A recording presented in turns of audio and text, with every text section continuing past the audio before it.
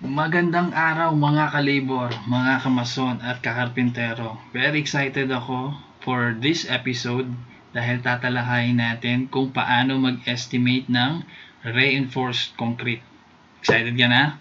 Okay, tara, umpisahan na natin. So, first is, ano ba ang concrete? Okay, concrete is a construction material composed of cement, fine aggregate, or sand, and coarse aggregates mixed with water which hardens with time. Okay? So, meron tayong dalawang klase ng concrete. So, meron tayong plain concrete. So, plain concrete is consist of cement, water, fine aggregates or sand, and coarse aggregates. Then, the other one is yung reinforced concrete natin. So, meron tayong cement, water, fine aggregates, coarse aggregates, and of course, reinforcing bars. Yes. So, pag-usapan natin kung ano ba yung mga materyales sa reinforced concrete natin. So, first, let's start with cement. So, marami palang klase ng cemento. Meron tayong ordinary, rapid, sulfate, low heat, Portland, pozzolan. So, but for this sa mga episode natin, let's just focus sa ordinary Portland cement. Okay? Then, next materials is the aggregates. So, meron tayong coarse aggregates. Ito yung mga crushed gravel na ang laki is 5 mm pataas. Okay? So, let's familiar naman tayo sa G1, 3/4 and 3/8. So, G1 madalas ginagamit natin sa mga gravel bedding or dito sa paghalo sa slab on fill and sa mga foundation like footing. Okay? Then 3/4 ginagamit natin sa mga suspended slab, columns, okay, beams dahil mas maliit sila, mas madali silang i-mix, okay, o haluin sa mga forms at saka sa mga bahal. Okay, 3/8 madalas ginagamit sa mga masonry works like stiffener columns, mga buhos sa stiffener columns at sa lintel beams.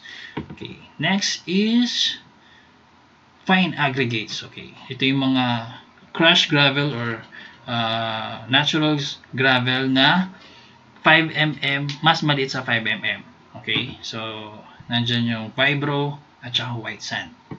Okay, next materials natin is yung water. Okay, so any clean water will do. Then, of course, reinforcing bar. So, reinforcing bar, meron tayong madalas ginagamit is grade 33, grade ASTM grade 40, and ASTM grade 60. So, may tawag din sa kanila na PNS grade 230, 275, 415. So, these numbers pertain sa minimum yield strength ng bahal. So, in megapascal yan. So, meron din tayong color coding. Then, may mga sizes natin, 10 to 25. Then, 10 to 36 pag grade 60. So, actually, ginagamit namin palagi grade 40 for 10 and 12 mm. Then, grade 60 for 16 to 36. So, ang difference lang naman ito is maliit lang in terms of price. So, we just go with grade 40 sa mga 10 to 12. Then, 16 pataas, grade 60. But, it's up to you kung ano yung nasa spec ng plano nyo. Okay, then, of course, pag nag-estimate tayo, dapat napaka-importante na alam natin yung commercial length na mabibili nating haba ng bahal sa labas. So, meron tayong 6 meters, 7.5, 9, 10.5, at 12 meters. For this episode, hindi natin may mapapakita yung paano mag-estimate ng bahal. So, episode 4 natin to gagawin. Then, ano ba ang concrete mix ratio? Okay, introduce natin itong table 1. May class mixture tayo, AA, A, B, C. Then, may proportion na nakalagay. This is 1:1.5:3. Mamaya, pag-usapan natin yan. Then, meron tayong multiplying factor, like yung sa ginawa natin nung episode 2. Okay? Then, may probable compressive strength tayo after 28 days. Ito yung mga target natin na compressive strength. For example, ang AA mixture, ang compressive strength niya after 28 days is 4,000. So, ito yung mga for beams, suspended beams, columns. Okay, then for 3,000 to 2,500, mga foundation like footing and slab on fill. Okay? Okay, let's proceed with the next slide. So, next slide natin is ano ba ang class AA. So, 1 part cement, 1.5 part of sand, and 3 part of gravel. So, for example, meron tayong 1 cement, 40 kg bag dito. Ilang, which is equivalent sa 0.0277 cubic meter. And this one is ratio in proportion in terms of volume. Okay? So, ang lalagay nating, idadagdag nating sand is 1 full plus half full of sand using this box. Okay, ang box nito is may dimension na 0.3 by 0.3 by 0.3 with a dimension of 0.027. So, almost equal sila. Okay, then ilang part of gravel? Of course, 3 full of gravel yan. Okay, then water. Okay, so water, wala talagang dami ng tubig. Okay, pero kapag dahil familiar na rin naman yung mga taong gumagawa niya, minsan alam na nila kung class AA, kung ilang tubig ang idadagdag. And lalo na kapag nasa batching plant, alam kalkulado na nila yan. Basta, just make sure na hindi siya super daming tubig. Okay, dahil mawawala or mawawash out lang yung semento natin at saka yung sand natin, which is bababa or malilesen yung integrity ng halo natin. Okay? Then, okay, quiz lang tayo. For example, 3 bags of 40 kg cement ang ipapahalo. So, ilang sand ang idadagdag? Very good. 4 full plus half full of sand using this box. Okay? And ilang graba? Yes, very good. 9 full of gravel. Okay? Parang times 3 mo lang. Okay? Times 3 mo lang itong dalawa. Itong tatlo pala. Next slide tayo. Paano ba mag-estimate ng cement, sand, and gravel for concreting works? Okay, so table 1, ito, balik natin to. So, ito yung mga formula natin. So number of bags of cement, volume of concrete. So, napaka-importante na alam natin yung volume ng concrete na bubuhusan natin times multiplying factor sa table 1. So, ito, pipili ka lang. First, identify mo yung class mixture. Then, identify natin yung volume of concrete. Then, titignan mo na lang dito kung ilan yung i-multiply mo sa volume. Same goes with sand and gravel. Volume of concrete times 0.5. Actually, ito 0.5 naman lahat. So, hindi ka na mali dito. Mapa-class AA to C, 0.5 lang yan. Dito naman sa gravel is 1. Okay. Next slide is, syempre, sample estimate tayo, guys. Okay, meron tayong footing and column. So, let's use class A mixture sa footing. Ang class A mixture is 1:4 and 9.5 and 1. But first, we have to identify or compute for the volume of the footing. So, 1.2 times 1.2 times 0.25 thickness ng footing. Meron tayong 0.36 cubic meter. So, let's compute the number of cement bags. So, volume times 9. Okay? So, 3.24, let's say 4 bags. Quantity of sand is volume times 0.5. So, that's 0.15. Quantity of gravel is volume times 1. So, 0.36 times 1 is 0.36 cubic meter. Napakadali lang, di ba? So, for column naman, use class AA mixture for column. Okay, so dito tayo titingin sa column na to. Okay, so volume, but first we have to compute for the volume of yung poste. Okay, volume of the poste is 0.2 times 0.4 times yung height, which is 2.5 meters. Okay, so that's 0.2 cubic meter. Okay, number of cement bags, volume 0.2 times 12 is 2.4. Let's say 3 bags. Okay, quantity of sand, volume 0.2 times 0.5, that's 0.10. Then for gravel, volume times 1, 0.2 times 1 is 0.2. Diba? Napakadali lang. Basta identify kung anong class mixture, identify yung volume ng structure, then i-multiply mo lang dito sa mga multiplying factor natin sa table. Okay. So, if you remember, meron tayong project na 180 square meter na tinatayuan natin ng fence. Okay. So, this one, i-hide muna natin to. So, this one, nakalagay na yung, kung i-check natin yung dimension ng footing 1. So, meron tayong 15 meters, 0.25 meters yung thickness, 0.45 yung width niya. So, same lang siya nito.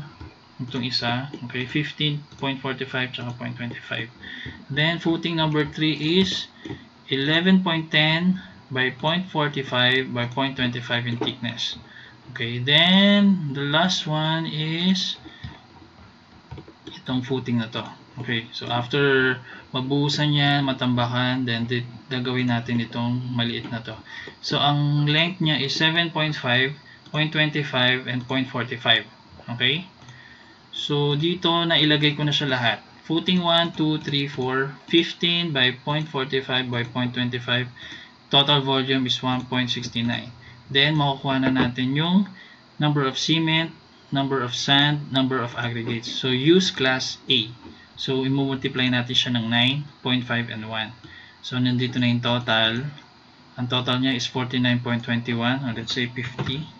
Okay, this one is 2.73, let's say 2.75. This one is 5, let's say 5.5 na yan. Okay, then may price tayo, 250 per bag, then 400 per cubic, then 1,150 per cubic din sa aggregates. So, G1 ang gagamitin natin. Okay. Then, for column, okay, wait. For column naman, halos pare-parehas lang sila din. 0.3 by 0.2 by 3.6. Okay. So, ang height niya from finish elevation sa labas is 2 meters lang yung taas ng fence natin. So, 1.6 yung nakalubog niya. Okay, so 3.6, ilang post ito? 1, 2, 3, 4, 5, 6, 7, 8, 9, 10, 11, 12, 13, 14, 15. Then, ito mas maliit siya. 2.45 by 0.15 by 0.3. So, dito, ano na rin, column 1, 15 columns, diba? 0.2, 0.4 by 3.6. Ito yung volume niya. Okay, makukompute ko na yung cement, sand, and aggregates. So, I'll be using 3/4 aggregates for this one. Okay, column 2, isang column lang yan. So, summation, so 40, let's say 41. Then, this one is 2.25, okay, and 4.5. Okay, so, wow, 10,000 for cement, 900 for white sand, and 5,000 for aggregates. Okay, punta tayo sa summary. Okay, kung sa episode 1, nagkamali ako ng price, okay? May correction ako sa price dito. Nilagay ko sa episode 1, ang price niya is 6 pesos. So, forgive me, mali yung naibigay kong price. Then, sa ordinary sand, then, nali din ako. So, I think 850 yung naibigay ko, but nag-double check ako ng mga pricing is 400 lang for ordinary sand. And hindi tayo gagamit ng vibro. Ordinary sand lang ang gagamitin natin for CHB mortar tsaka sa mga footing and boost ng column. Okay? So, yun. Makikita nyo na for CHB, 22,000 CHB mortar.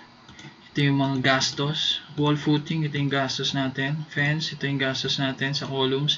So, total of 92,300. So, hindi pa natin na isasama yung mga bakal, labor, at saka formworks, and ano ba? Earthworks. Okay, yung mga hukay, gravel bedding, trimming, etc. Okay, so this one, makikita nyo yung mga price na pinagtanungan ko. So, dahil based kami sa Pampanga. So, itong mga nakuha kong pricing is malapit lang dito, and kumuha ako ng 1 truckload. Okay, so mas makakamura kayo compared if bibili kayo ng pa 1 elf lang sa mga hardware. Okay? Dahil pwede nyo naman bagsakan yung site nyo ng one truckload dahil marami naman pang gagamitan yan. But of course, nandyan yung planning. Dapat maayos kung saan nyo dapat itatambak yung mga gamit nyo. Okay? Then, for example, sa CHB din, 12 pesos. Ang minimum niya is 2,600 pieces. So, magagamit mo naman lahat yan. Okay? Then, ayun. So, ordinary sand, 400 lang per cubic. So, minimum niyan is almost 36 cubic meter or 1 truckload. Ito yung malaking truck talaga. Ibabagsak nyo sa'yo. Okay? So, yun. 92,324 na yung gastos natin. So, please comment below kung sa tingin nyo magkano aabutin natin para matapos yung ating fence project. Okay? Okay. So, ayun. So, sa next episode natin, tatalakayin naman natin yung how to estimate yung mga bakal. Okay? Masarap. Nakaka-enjoy itong pag-estimate ng mga bakal yung mga cutting list. Okay, so natapos na naman itong isang episode na to. So, kung nagustuhan nyo itong episode na ito, please subscribe to this channel, Pinoy Construct Ideas, para sa mga update, para ma-update kayo for the coming videos na ma-upload namin. So, if you have any question or request or correction sa mga videos na nagawa ko, please leave your comments below at babasahin ko po lahat yan. So, again, thank you for watching. Stay safe. Sana may natutunan kayo. At ako, may natututunan ako dahil nire-review ko ulit yan. So, let's all pray na mawala na itong NCOV na ito. And gumaling lahat ng mga may sakit. And God bless us all. Thank you guys. Thank you.